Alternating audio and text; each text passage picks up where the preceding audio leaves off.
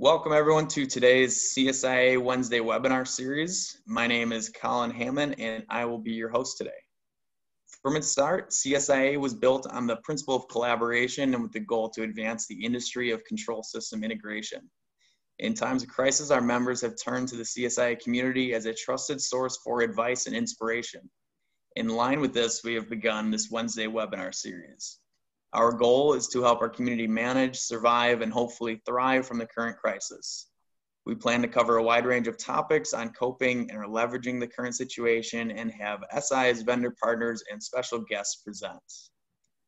For those of you who are unfamiliar with CSIA, we are a global nonprofit professional association with over 500 member companies in 40 countries. Our mission is to advance the practice of control system integration to benefit our members and their clients. Our vision is to ensure that manufacturing and process industries everywhere have access to low-risk, safe, and successful application of automation technology. CSIA membership offers members access to resources needed to attain and exceed business goals. To highlight just a few of our many member benefits, the CSIA Best Practice Manual guides control system integration companies in the setup and running of a solid company. CSIA's business insurance program offers members an excellent insurance program for business owners, subcontractors, and more. The program includes members from all over the world enjoying the peace of mind that comes with CSIA insurance.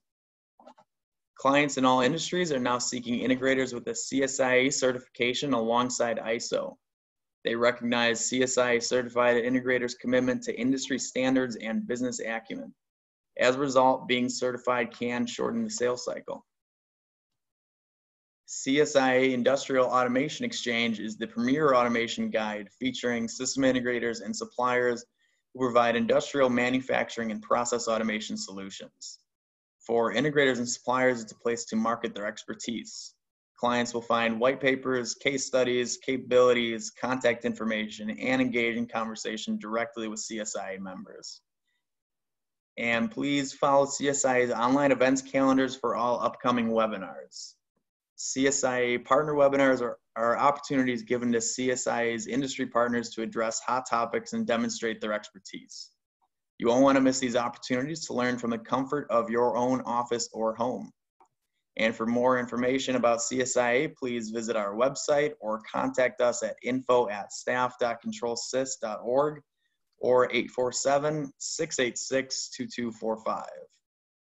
And at this time, I would like to introduce Sam Hoff. Welcome, Sam. Thank you, Colin. Guys, I grew up a huge baseball fan. Terry Crowley was a great pinch hitter for the Orioles and Cincinnati Reds, and I'm pinch hitting for Jose today. Jose is on vacation up north and in northern Michigan, which is a beautiful state and a state I call home. And because I'm on the digitalization task force and help run it with Jose and help him line up speakers, I am proud to introduce Jason. Jason is VP of Ecosystems at an edge orchestration company called Zadita. Prior to joining Zadita, Jason was CTO at a company maybe we've all heard of, Dell Technologies, at Edge and IoT Solutions Division. His proven track record of thought leadership and in the market is evidence towards his leadership of building up an award-winning Dell IoT Solution Partners program and establishing the vendor-neutral open source EdgeX Foundry project to facilitate greater interoperability with the IoT Edge. Wow, that was a mouthful. Jason is a board member for LF Edge and is recognized one of the top 100 industrial IoT influencers in both 2018 and 19. He holds 14 granted patents and has 25 pending. And before I hand it over to Jason, I think one of the things that we've discovered, and Patty Engineering has kind of been on the leading and sometimes bleeding edge of these IIoT projects, is that everybody forgets about the edge. And then how do you manage the edge? If you're talking to 300 machines on a plant floor, how do you manage the edge device that might be on all 300 of those machines? And I think Zadita is really tackling that well. And, you know, it's further proof of the merging of IT and OT. And as OT partners, we have to get on board because this is the way of the future. And with that, I'm going to hand it over to you, Jason. All right, cool, great, thank you. Can you guys hear me okay? Yep, we can hear you fine, Jason. Yep, you hear. Cool, yeah, I'm popping up my screen here. All right, can you see my screen now as well? Yep, cool. Yes, sir.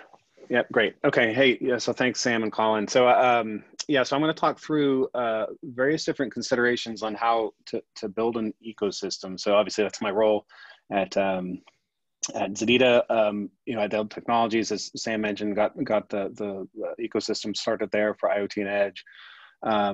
You know, EdgeX Foundry, we started from a blank sheet of paper, and in open source, it's been growing. So blank sheet of paper in 2015, it just hit 6 million downloads out there in open source. And so we'll talk a little bit about this notion of open source helping to drive a network effect. Of course, we've got to also make money.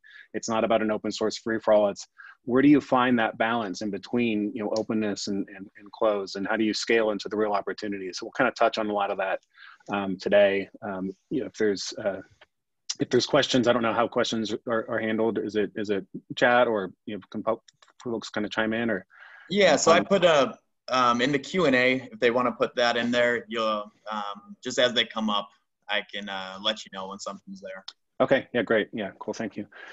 Yeah, so we'll just kind of get into it, but definitely ask questions, you know, keep it a little conversational. We've actually got an event, you know, right after this, so I'll have to wrap up by about 45 after the hour. But yeah, so been around the block with the notion of building up ecosystems, just kind of share some of the things that I've noticed over the years. And also, of course, there's this whole notion of you know, OT and IT converging. One of my pet peeves is, you know, everyone says, well, IT does this and OT does that. And it's not, you know, really the case. But what I do know, it's a lot easier to teach an OT person IT tricks than the other way around. You know, that domain knowledge is so important and whatnot. So, and we'll get into that as well. So really important to kind of collaborate across the board.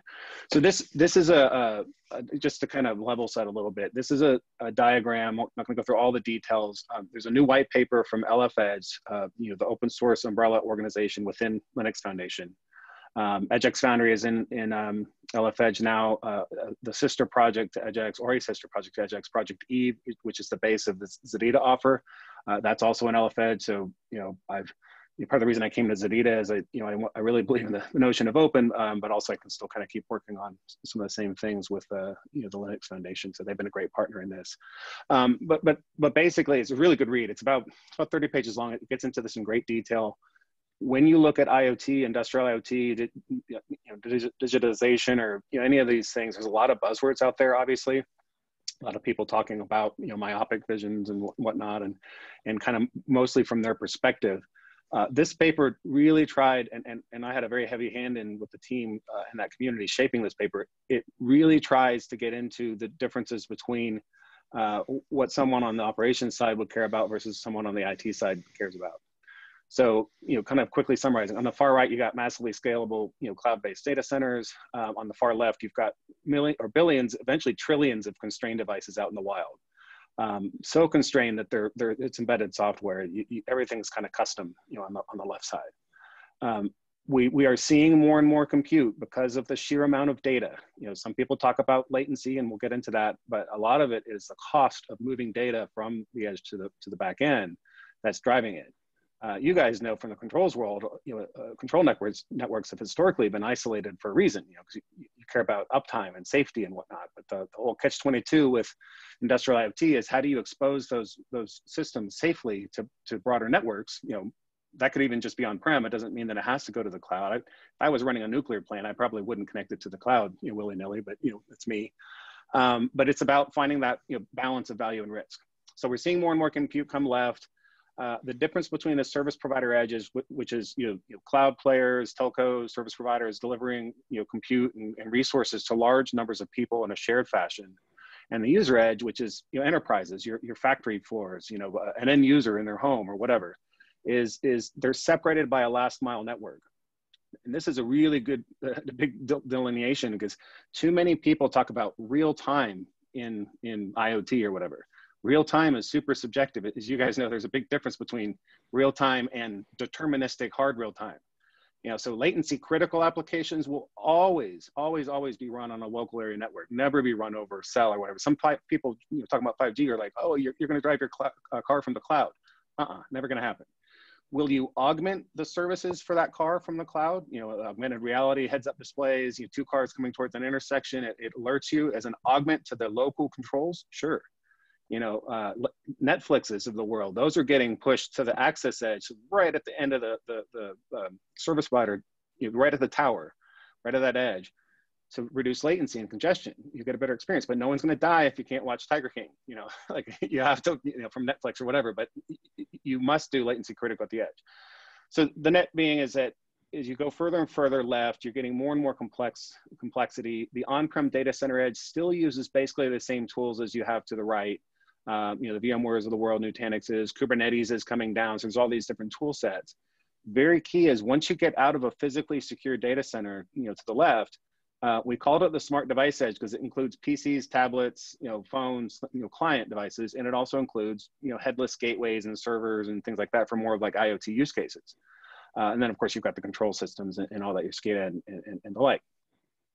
The phones and the PCs, well-solved problem. iOS, Android, there's huge ecosystems built around it, and we'll talk a little bit about that. The headless devices, you know, gateways, hubs, routers, servers out in the wild, it's a mess. And so a big thing of what we're trying to do with LF Edge is how do we stabilize that mess? You can focus on value versus having to, you know, reinvent the foundation. And that's going to be another big part of the conversation today. So basically that smart device edge, the IoT component is memory constraint on the left. Under 256 megs of memory, you can no longer do abstraction for containers or virtualization. On the right, it's like a small server cluster sitting on a manufacturing floor to do something around, you know, workload consolidation for, you know, vibration analytics or you know, some sort of computer vision for worker safety or whatever. And then once you get one more click to the left, the constrained device edge, again, everything's super custom, and it's like death by 1,000 cuts, you know, on whatnot. So simply put, so that's the spectrum. The white paper goes into a lot more detail, but our company is focused on doing for the IoT component of that smart device edge what, you know, a VMware Nutanix is doing, you know, upstream, or any of the great companies doing stuff upstream, outside of a physically secure data center, but still capable of running apps, but doesn't have the ecosystem of an iOS or an Android and whatnot. Our foundation in LF Edge is basically, think of it doing for you know, these devices what Android did for mobile. So we'll get into it. So just some context I think is important. And then of course we'll get a lot more around the notion of open ecosystem. We have a cloud-based console. We use the open foundation from LF Edge so you don't get locked in. We help you orchestrate compute with your choice of apps and hardware and cloud or on-prem system. Doesn't matter. We're not in the data path at all. Easy button, you know, scan a QR code, you get secure dial tone go. So a lot more detail online. I don't want to make this an advertisement for us, but you know, we're approaching a very specific edge. So first and foremost, when you talk about edge, you gotta talk about which one and why. So this is just a view. I mean, you should look familiar. You know, it's kind of the Purdue model, the various different layers. Any of the IoT edge stuff that you see, like industrial IoT, it's really not going to go below level 1. You know, you're gonna see it that compute come down, different types of, you know, gateways or service. Gateway is a loaded term too. I know edge compute nodes doing various functions, and we'll kind of talk through some of those functions to also provide context. I have heard too many people in the IT world say, "Hey, I could help you manage your PLCs from the cloud." I just want to hide under the table, you know, to a bunch of folks that are doing operations. That's not going to happen. You'll see those secure overlays happening over. So where are some insertion points, you know, for compute in an industrial network? And of course, this is within, there's other permutations, you know, out in the wild.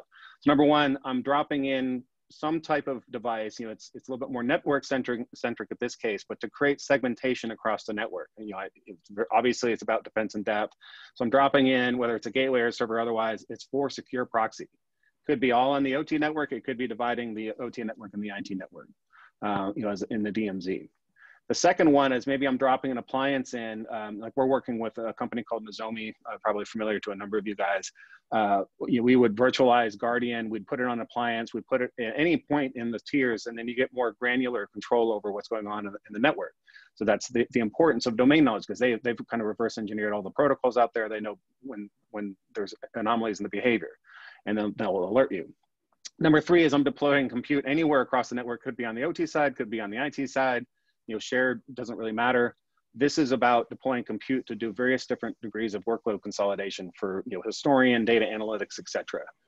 All of this, the reason why I think it's important, one, it sets context, and two is you want to have solutions that allow you to deploy compute in various forms, across layered networks, maintain that need for uptime and safety, but also drive new outcomes.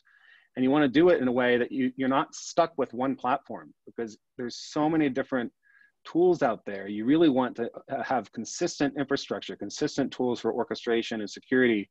You choose what cloud you're going to work with. If you want to use one cloud, great, but I'll talk about in advanced class, you're going to need to be able to work with multiple clouds. But just setting some context and kind of where things are laying, but you want to have tools as you invest in kind of digitization for your business with your customers that are very flexible, because you're going to see a lot of different deployment patterns and then a lot of different applications and domain expertise applied on top. And ultimately the domain knowledge is what wins, not reinventing the plumbing. And just so we help orchestrate this kind of stuff, just as a side note, but then with your choice of stuff, but that's sort of our role. We're not in the data path, we're not the domain experts. That's where the controls players come in. You guys have that history. Okay, so that's just set some context. So the new product mindset, I think a lot of folks are sort of getting out of this mindset that when I build something, an offer or a service, like the day that I offer it, well, that's the lifetime value. That's the value. Hey, here's my new product. The new product mindset is you offer something, and then the whole time that's out in the field, it's continuously getting better. New experiences for customers, you improve it, you stay competitive you build something, you learn from it, you just keep building it. It never stops. And the old mindset is, here's a product, oh, you want a new experience, buy another product, buy this year's model. Not the way it's going to work long term. And so to get this cycle to work, and this is about continuous delivery of software. There's this whole notion of cloud native principles. Now, on the factory side, on the process side, a lot of folks would rather not update anything. I mean, I'm perfectly happy with Windows 95 till the end of time if the process is running. But above that, process, as you start adding more intelligence and start driving new efficiencies and outcomes, you need to be flexible to be able to kind of get into this cycle. Because it's just going to get harder and harder to differentiate over time as people start to get this network effect going. As part of this, I think it's really important to be part of an ecosystem. Whether you build one or you buy one, be in one. And then that's about that network effect. And you can focus on value and then work with the right partners for different aspects of a solution. So how do you, for an industrial IoT, how do you build an ecosystem? I think it's a critical point. This actually, was a good point. We were talking at the group that Sam and I work in, like an advisory board, and it was a great point. It's like, yeah, the way you do it these days is you start building that foundation into your offer. You build the philosophy into your offer. I mean, I think a lot of people have done this inadvertently. In the industrial space, the controls players, their ecosystem was lock you in with a proprietary protocol for many years, and then that's the foundation of the offer. And then you just kind of, you have to keep coming back to the well. But then with everything sort of becoming more about openness, and with, of course, OPCUA and there's a bunch of other efforts coming, people are moving to this model of you win by merit, not lock-in. And so open is starting to kind of really come in. In any case, you want to think about an ecosystem these days as it's part of your offer. It's not something that you do after the fact. Like you build a product and then you go try to find partners that can work with you with it. You build a product with partnerships in mind. I think it's a big difference than what people have thought about in the past. So I use this as an example. I'm talking to my Apple earbuds. This is nothing against Apple. I got a bunch of Apple products, nothing against Android, but a lot of people don't necessarily understand, because you might get in an Apple bubble or something. Open versus closed. There's various different degrees of open versus closed. There's open source, free for all, download it and do whatever you want. Then there's an openness where you build an open core model and you have stickiness around that where you differentiate. but you still drive a network effect through that open core model. Then you have what I call closed open, which means you've got APIs people can use, but you don't leave them really open for people to do additional things. So it's like, you can do anything you want with it as long as you pay me money. That's closed open. And then there's super closed and locked down, like the Apple ecosystem. But that's a trade-off. You create a very curated experience. Maybe you give up some choice, but the prices might be higher, but there's a curated experience. On the Android side, it's a little harder to differentiate with the hardware because there's so many players doing it. But look at what Samsung's been able to do with Galaxy. You can still build a network effect with an open model. Well, but the key is openness always breeds scale. So contrary to popular belief, globally, Android has close to 80% of the market share because of that open model.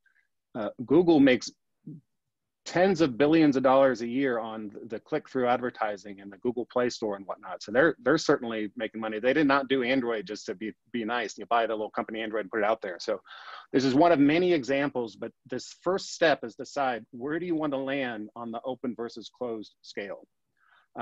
Open always wins for scale. There's, I think, room for both. And again, it's not just about a free-for-all. You must have everyone has some degree of closed, aspects, but it's just something to think about. Open source software, very misunderstood in certain spaces where open source, oh, that's not secure. Actually, open source has proven to be more secure because you have so many eyeballs on it in terms of that foundation. There's a reason why Microsoft bought GitHub. You've got your Facebooks and all these huge companies and increasingly OT companies starting to adopt open source. I picked up this term. I think at an oil and gas conference, someone that was really into open source at an oil company, but like this notion of open source is to avoid undifferentiated heavy lifting. There are way too many people reinventing the middle. It is not important to reinvent the middle. It's not valuable. A lot of IoT platforms are trying to own everything, but when you do everything, you never do one thing really well.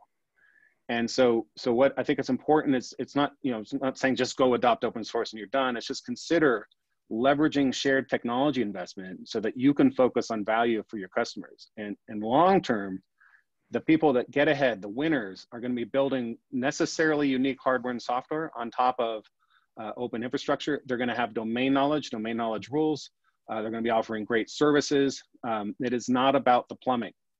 Imagine if the internet was not open, but the Internet of Things has been super closed, even though that's kind of the new way of doing things. Of course, that's a step up from the way industrial has worked for a long time. So times are changing. So it's really important to kind of step back and think about, as you build up your strategy, where you're working with your customers, where do you want to be on that spectrum?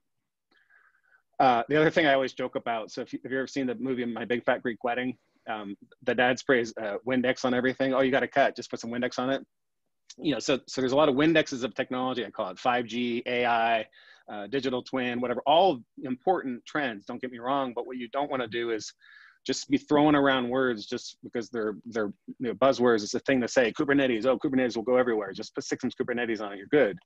All very important, but you really want to start, and you guys know this, you want to go solve problems, focus on outcomes, and then back in the right technologies. But it's still, these technologies are easier to apply when you create some sort of network effect around a core, because it's really messy. And so if you create a groundswell, especially in the open sense, where you get more people working on how things come together, it gives you the time to go focus on stuff that creates value for your customers. So that undifferentiated heavy lifting, again, it kicks in. It's like, if you spend a bunch of time reinventing the wheel, you've got no time left to differentiate.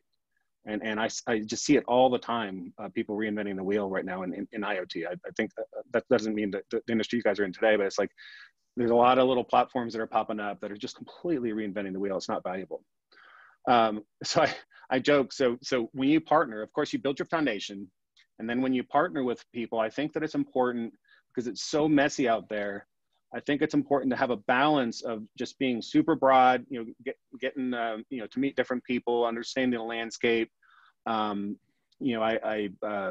joke about Tinder versus eHarmony, but you get to know the landscape. Don't just do logo exercises, but just kind of go meet people and see how that works. And as the network effect kicks in, you're going to see who gets to the top of speed dial. I always say the best way to get a job is to already be doing it. And so the way I've always built stuff up, I work with a lot of different partners and players, and really, really good people. And the ones that tend to get the call, and you guys, I'm sure, have the same thing, is they put in some work. It's about rolling up your sleeves and doing some work. But I think you do need to explore and get out there and talk with folks. And then the eHarmony part is where you start to go really matchmake and find the right people that are at top of speed dial, your go-to players for all the different parts of that stack. But by having some sort of anchor point, either closed, you invest in it heavily. It's very, very expensive to build a closed ecosystem because you've got to invest that whole anchor in your own, or you attach to some sort of open effort. And again, open source is the new way to drive standards. You attach to something like that, whether it's Ajax or an Eve or Crano or whatever. There's projects in Eclipse. Just find something. I'll be glad to chat with you offline. But either way, you want to start building an ecosystem kind of around that anchor point and kind of go broad, then go deep. I joke, so being with Zadita, we're going straight to zHarmony in terms of how we're building up our ecosystem. Is a lot of really sharp, pure play players that do good things for analytics and data integration and have domain knowledge and stuff like that. And then we're just sort of like the rug that ties the room together. But so that's how we've been approaching it. Really built on an open model. But again, you pick your take. Too many people out there, I think, confuse data science with domain knowledge. Very different. There's a lot of great tools spinning up for AI or machine learning or whatever. That's starting to become a little bit more democratized, a little bit more available to the masses, including with the compute available. But data scientists do not know the failure patterns of machines for some sort of predictive maintenance use case or doing anything around OEE or whatever. That's where the domain knowledge comes in. So we see the most successful data projects, analytics projects happen when you kind of band the domain knowledge together with the data scientists. Actually, a story like a guy I used to work with worked on a factory project, robot zero downtime initiative for robots. I think it was Fanuc Robots. And they were doing these analytics, and this guy named Brad was like, "Oh yeah, when the robot does that, don't worry about it. Nothing ever happens. It's fine. Oh, when it looks like that, you definitely need to. That's bad." And so they literally programmed the algorithms based on Brad's advice, and at the end they joked they called it Bradalytics.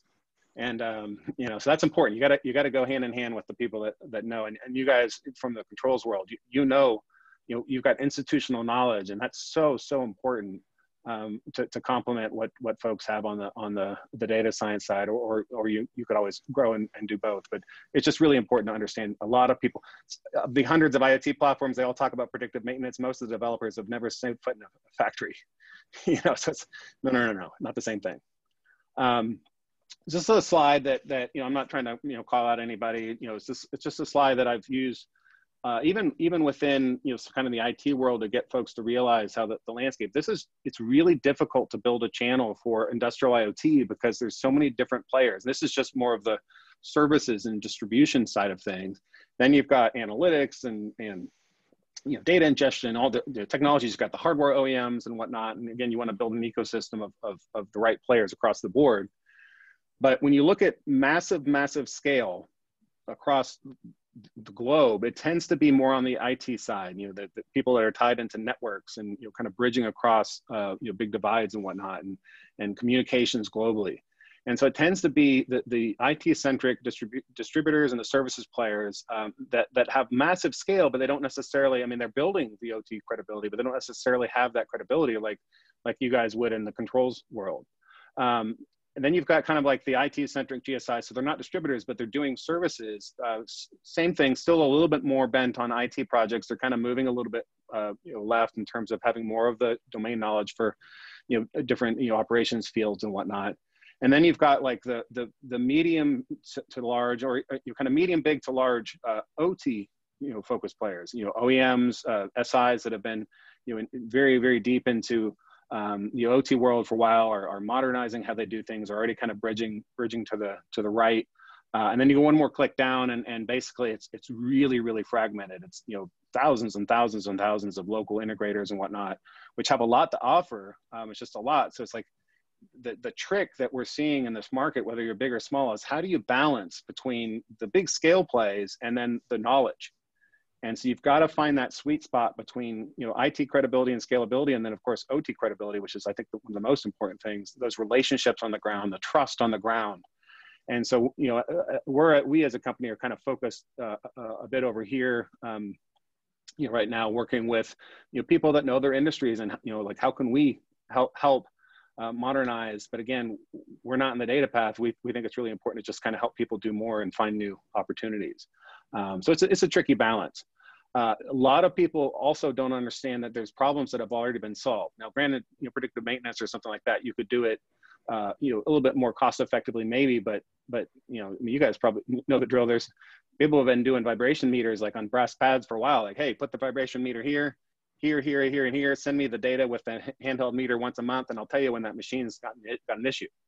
And so I don't know that predictive maintenance alone is something that meets the criteria to add risk or complexity to a factory. But if you look at the cumulative value, and the same thing, people have been using brute force USB data loggers for cold chain for a long time.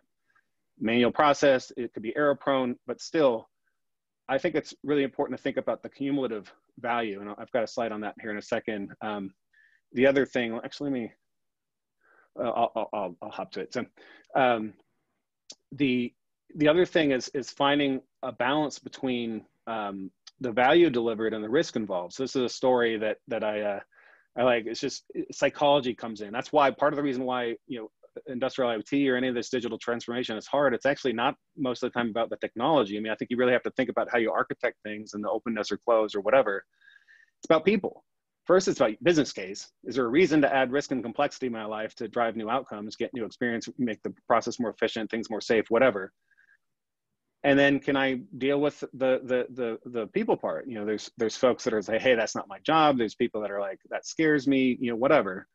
But you got to find a balance. So this is a story of Phil and Fred. So Fred was we worked with this farmer up in the Northeast a few years back, and he does microgreens. And when their heaters go out in the winter because they run out of propane, he could lose like $5,000 worth of crops overnight. And then Phil was the propane person that would come out and fill the tanks, across the farms in the region, or what, all the people that had propane in the region. Well, Fred would freak out if the propane was not completely full, and Phil would love it to go completely dry, because then he could maximize the trip charge when he drives around, the region, get the most out of his gas and all that and whatever. Well, we instrumented that propane tank with a sensor that showed both of them exactly how much propane was in there. And man, it created a very interesting dynamic. Initially, Fred the farmer was like, I don't need that mobile app. I know what's going on and whatever. And we found that after a little while, it equalized. And when that tank was 40% full, everybody was happy. Like, that was equilibrium. And you're going to see this in many different interactions. So as things get more and more connected, just like the natural world has ecosystems and things connect and they find a natural equilibrium, it's important to think about not just that you can do something with technology. It's like, what's going to happen to the people, and what do you need to think about in terms of those dynamics? We see this, there's many examples of this. And so you can't forget about the people part. The funny thing though, too, on this one is that Fred, the farmer, that we went back a year later and you could not peel him away from his phone, because he was just like, oh, I can play golf more. I can do whatever, because I just know, like, it just tells me if there's something wrong. You should fertilize now. He loved it. But up front, it was, oh, no, I don't like that. It was a very interesting, story, I thought. So, the net thing here is to focus on use cases that balance value and risk, but then also look at compounding value and risk. So that predictive maintenance example, one thing is you could go build a solution for predictive maintenance. Maybe that problem's already solved, but if you look at the big picture of the whole factory process, and you guys are probably, a lot of you are probably already doing this, but you look at the whole process. Every time someone operates on a defective part, you just spent more money. That part gets out into the supply chain, you just spent more money. That part gets to an unsatisfied customer. It's really bad. It impacts your brand. So looking at the big picture, how does this all relate? And this is just in one supply chain. And I'll talk about how they all start to interact eventually, and that's advanced class. But take a step back and think holistically. I've worked with partners that have initially tried to save power for folks because they, like a steel mill, and it was but they thought holistically. And in one case, they've saved so much power for a steel mill that the steel mill started to make money by selling energy credits back to the city. And so it's not just about that initial outcome. It's like, how can you think and change the game? I think is a key part. But of course, start small. But it's just kind of getting out of your own headspace a bit. Which leads me to this. I was with a major payments provider. I'm not going to name names. A couple years ago, and we were talking IoT strategy. These were kind of senior level folks. Like, hey, we really got impacted when Square came out. You know, that the little deal that sticks into a phone or a tablet, and it just changed how people could make mobile payments. You know, a lot of people popped up their food trucks and little pop-up stands and whatnot. You know, small retailers or creative, you know, folks or whatever. Square changed the game, and there's a lot of other things, and you know, it's kind of really a lot more flooded now. But they're like, we don't want another Square to happen to us, but we don't know what our strategy should be for IoT or whatever. And I'd planned this, and I was like, hey guys, you know, towards the end of the call, I was like, have you thought about when machines start making payments? Like literally, a machine says, hey, I'm about to break, and let me order a part and a tech for myself. That blew their minds, and the fact that that blew their minds is exactly why Square is going to happen again. You know, some other thing is you've got to start thinking about it. I mean, I've had people, I get the arm crossed, like, oh, I don't like you because you're going to make me change, or, you know, whether it's an IT crowd or an OT crowd sometimes. And I'm like, then you say, hey, look what Uber did to taxis in 6 months. You know, you've got to get out of your own headspace. Don't be an innovator's dilemma person. It's the, if I only do what I've always done better, I will succeed. The game's changing. And this is why a shared technology investment, why focusing on value, learning from others, you know, the broad and deep partnerships and whatnot, is kind of explore, you know, and I know a lot of you guys are doing that. You know, I've worked with a bunch of different, you know, controls players, and I just think it's important to kind of think about stuff and get out of you know, the thinking of you know, kind of innovator's dilemma.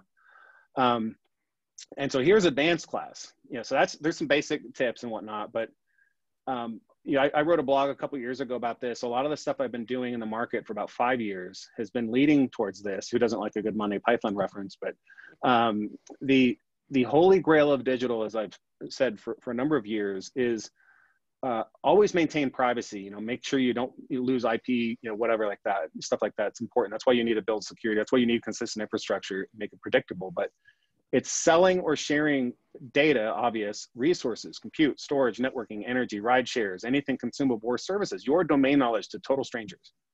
No one ever met you before, but there's intrinsic trust in what you're doing. And there's ways to use technology to get that trust. And you know, it's rooted, and it must have a level of open.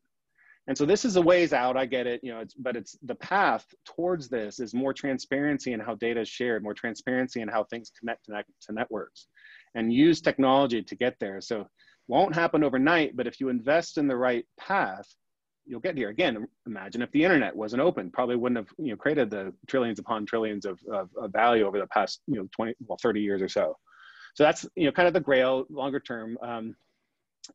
And so I gave an example of that cumulative value across a supply chain, you know, within your manufacturing. But really what the Internet of Things is about, or just digital transformation in general, you know, getting out of the Windexes of technology, is how do I start interconnecting all of these different, you know, domains over time? It's not going to happen overnight. You know, the part that goes from, you know, I got supply chain coming in, my manufacturing, I ship that out first. I design that product. Then it goes out to a customer. The customer, well, gets into retail. The customer buys it. The customer uses it. They go out into a city. They do all this different stuff, while maintaining privacy. You know, usually people give up a little privacy if they get value, but it's got to be a personal choice. While maintaining, you know, protection of IP. The real opportunity long-term is to start driving entirely new experiences for people by having all these different things appropriately connect. I can think of a lot of retailers that would love to get into the home, you know, but, you know, Amazon's built up the trust. I know my UPS driver by first name, so nothing against Amazon, but at the same time, a lot of people would like to get over. But imagine utilities, healthcare providers, you know, insurance providers have so much risk that they're bearing across all markets. And so eventually this stuff starts interconnecting. But, you know, I say that you can't take people out to dinner fast enough and buy them drinks to build trust one by one. You must have technology to help you. And so a project that we got launched, this was the last thing I did. You know, I led at Dell Tech, and there's a lot of good people behind this, and we put it out into open source as an intent to launch. But if you go check out this video, there's a video at alvarium.org that I won't play the whole thing, but you'll see that it talks about this notion of data confidence fabric. So I'd produced this with my team. It's a pretty cool video. It's about 5 minutes, and it just gets into where we think the future is headed. So imagine a world appropriately. We do not want to connect things and invade privacy, but you'll start to see, I mentioned the cars that are communicating through cell and whatnot, and you'll see people, the cars will drive themselves, but of course, when they come to like intersections, they'll start to communicate and make sure that they don't have collisions. And you get into the, so that's the example here. You get into the home, and you'll have home stuff where I can have heterogeneous things and they work together, but then also a retailer or a healthcare provider, an insurance provider could bring new services into the home, and no one owns the trust based on this. And then it gets into various different examples of how these things, factories and energy and whatnot are interconnected. And it goes through the technical details, but it's this notion of a data competence fabric where you leverage a various degree of technologies layered upon an open core. It's got to be open at the base, it won't work. That starts to drive intrinsic trust. So literally, just like your personal relationships, you have circles of trust, people that you trust. Generally it's your family, but maybe not all your family. And, but those are the people you tell your secrets to. And then you've got another trust ring, and then you got another trust ring. Well, that's exactly like this video. You're going to have these different pockets of trust. And then as they collide, it's going to create a boundary condition. So, a lot more to the story, but you could literally have data flow through networks across heterogeneous networks that says, hey, this is what's for sale. This is what I'm willing to share. This is how much. And this is how confident you can be in this data based on how it flowed through this network with these different technologies. So, hey, it's 80% confident in this data. I'm willing to give this part up or share it. Do you want it? And this is going to drive entirely new outcomes for people. Again, advanced class, but you can't get there without thinking through how you're going to do it, and it starts with an open model. Real quick plug. We have an event all day. You're going to hear a lot of this kind of stuff. It's a really good agenda. A lot of well-known folks in the space. It starts at literally top of the hour, so I got to hop off here in a sec. But big names like Rockwell Automation and Honeywell Connected Enterprise and Microsoft and OSI Soft and a bunch of players, both kind of IT and OT. A lot of really cool startups, well-known influencers in the space, and just people talking about ecosystem, AI. Edge AI, OT, IT convergence, a bunch of stuff. You can go check out the schedule. It's free. It'll be recorded, so if you register, you can check it out later. I know it's like today, people have things to do, but just wanted a quick plug. It's gonna be a lot of really good information there today, based on the ecosystem. I think in the end, it's consider an open model. It's not a free for all. You gotta find stickiness, but by having some degree of open, you can get to that bigger vision over time. You can work with a bigger community, and then you focus on that value. Really, really focus on the network effect. That event, we're a startup, and there's just a huge number of people that are coming to that event because we've built up relationships over the time collectively. And that's the power of the network effect, in its own right. And I mean, I know a lot of you guys have the same, types of relationships. It's super important. I mean, you guys, I don't have to educate you on the value of relationships, of course, but consider open source, focus on value, avoid solving solved problems. There's a lot of solutions looking for problems out there in the tech space right now because people don't understand how things have been done for a while, but there's also often a better way. Domain knowledge rules, that's you guys have so much of an important part of the ecosystem there. Find an equilibrium between the value and the risk, and then focus on the compounding value. Don't be an innovator's dilemma person. Get out of your own headspace. And then it's just start small. Like let's not be crazy. You got to go solve a problem for a customer. But if you think about how you architect, then you can, I needed a rhyme. So, scale to the grail. And then who doesn't like a good Talladega Nights reference, a scale and grail? Yeah. So I think that's it for me. I know I kind of went quick. This is recorded, I believe, and I don't know if there's any questions, but I am available offline. I had to rush through because I have to hop over to our event, which starts at 11 Central. But are there any questions, or glad to take them offline? There's a blog series referenced at the end. You can find it online on Zadida on medium.com that goes through a lot of this in a lot more detail. But yeah, I don't know, Sam. So I'll ask one question for you, Jason, then we'll let you go. If we're an integrator, and how would we engage Zadida? Well, the easy way is find me on LinkedIn and send me a note. Info@zadita.com. We'll get somebody, but I can make sure to get you to the right folks. But yeah, we've got our website zadita.com.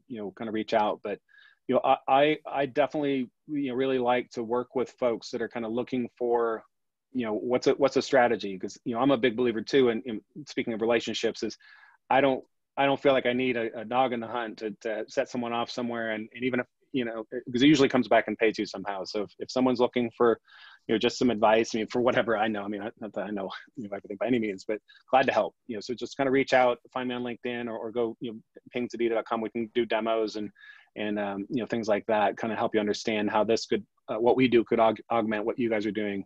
I think it's a really good complement to the stuff that you guys do today. Okay. And as far as when to engage you, it's when we're looking at how to get data off the plant floor and get it up to the cloud or up to a customer. I think it's whenever you're looking to create, I showed those touch points, whether it's a secure proxy or it's an appliance for security or some sort of compute on the factory floor that processes data locally, or it sends it to the cloud or some other on-prem system. Anytime you see that sort of the IT practices, I'm not saying IT owns it, because sometimes OT owns the whole thing. Sure. I don't like the IT versus IT only does this. And any of those types of data analytics, kind of traditionally IT systems, whether IT owns it or not, that are kind of coming close to the process, whether it's to get data out to the cloud or do analytics, we're all about the easy button to make that happen with your choice of applications and hardware and whatnot. We run on x86, ARM, you name it. Just simplify all that crazy fragmentation, because the closer you get to the physical world, everything gets more complex. Compared to in the cloud, it's fairly standard. You guys know the drill. So anytime you see that sort of convergence of IT and OT practices happening for compute and processing, industrial IoT, and that's where we're all about the easy button outside of the data center. Okay. Cool. All right. Excellent. We'll let you get to your other event. Thank you very much. Yeah. All right. Thank you so much. Thanks for having me. All right. All Take right. care. Thanks, Jason. Thanks, Sam. Yep. All right. Have a good one. All right. You too. Bye now. Bye-bye. Bye.